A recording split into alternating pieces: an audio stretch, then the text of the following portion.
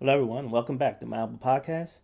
I'm back for yet another episode, and I had to do this follow up because I just did a podcast on iPhoto for the iPhone, and I did not demonstrate it for the iPad because I do not have an iPad 2, although they're both similar.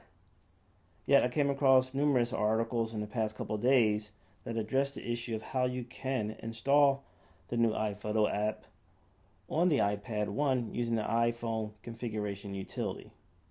Now, if you don't use this, this is what happens. Here's iTunes here. I'm going to go ahead and select iPhoto with my iPad selected. I'm going to hit apply, and you're going to see an error message pop up saying that iPhoto is not made for this device.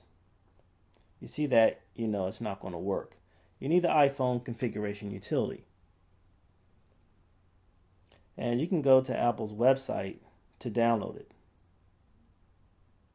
So this is what it looks like when you open it.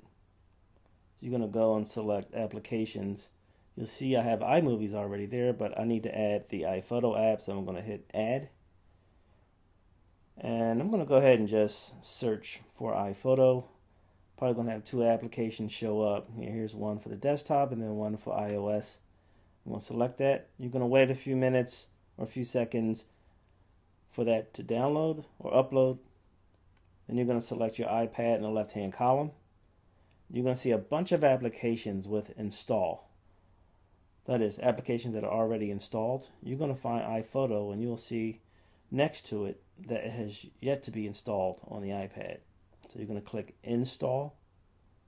Then you're going to wait a few moments. And voila, it's done. And this is iPhoto on my iPad screen. Open it up, and you can see I have my albums that are visible. Here's the photo and tile mode, and here's one of the effects features with the brushes tool. Anyway, that's how it's done. One thing that you have to be aware of, though, if you ever sync your iPad again with iTunes, it will automatically remove the app from the iPad. And if you want to reinstall it, you have to go through the iPhone configuration utility tool one more time in order to reinstall it.